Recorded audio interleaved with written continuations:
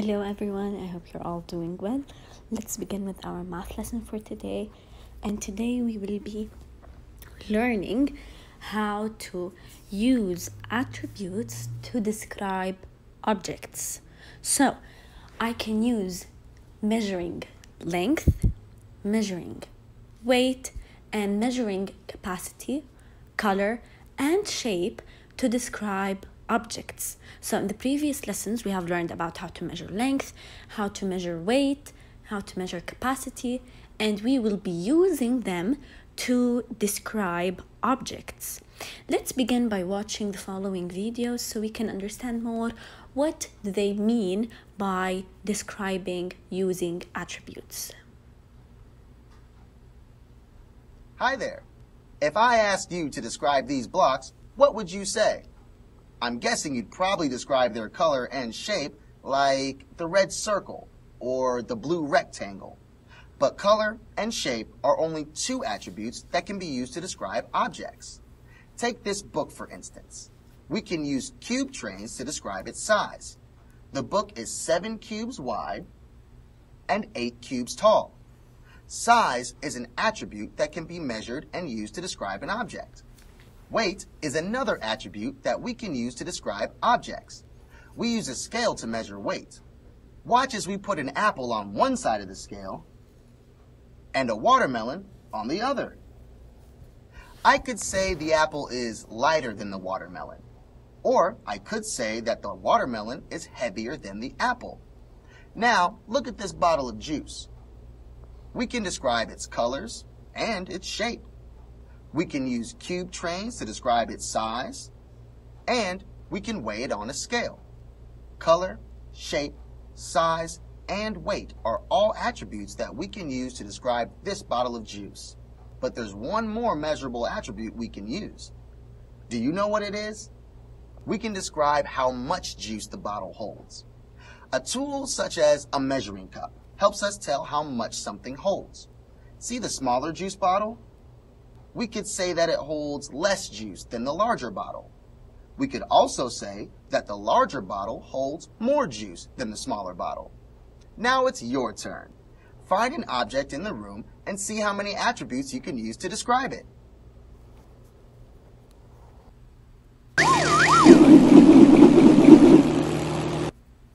There are many ways to describe the same object. You can describe objects using different attributes. Attributes are things like shape and color. What words can you use to describe this water bottle?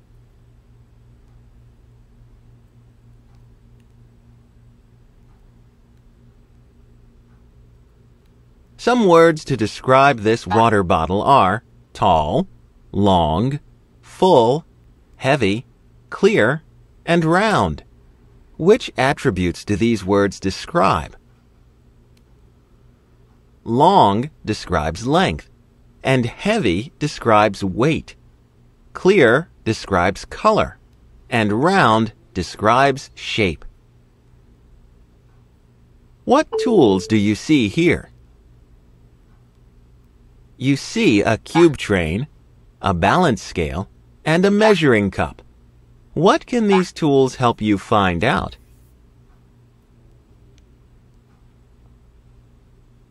The tools can help you find out how long, how tall, or how heavy something is.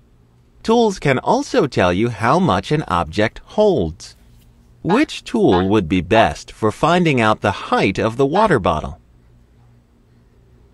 The cube train would be best for finding out the height of the water bottle.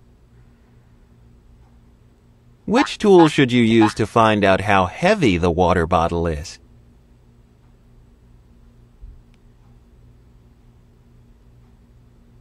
You should use the balance scale to find out how heavy the water bottle is. Weighs more, the water bottle or the apple? How do you know?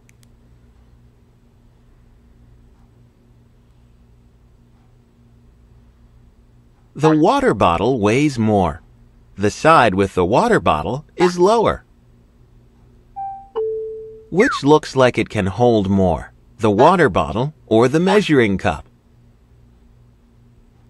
The water bottle looks like it can hold more. The measuring cup is a tool you can use to find out how much the water bottle can hold. Now you know how to describe an object by its attributes. So as we have learned and saw in the videos, we will use the cubes to measure the length, the balance to measure the weight, how heavy or how light an object is, and the measuring cup to measure capacity. And remember, we measure capacity for objects that hold liquids, if they have liquids inside, like water, juice, milk. As you see in number 1, I have a pencil. What are the attributes that I can use to measure or describe the pencil? I can measure its length, so I will use the cubes. I can measure its weight, so I will use the balance. Am I gonna measure its capacity and how much liquid it holds? No, because a pencil cannot hold liquids, so I will put an X on the measuring cup. I'm not gonna use it. Number 2, I have a pail. How can I describe this pail? Using what? Can I measure it? Can I measure its length? Yes, I can measure its length. I can use the cubes to measure its length. Can I measure how heavy or light it is? Yes, I can. I can place it on the balance and it will help me to find its weight. Can I use the measuring cup to measure how much it can hold? Can I put liquid inside the pail or the bucket? Yes, of course. So I will use also the measuring cup to measure its capacity.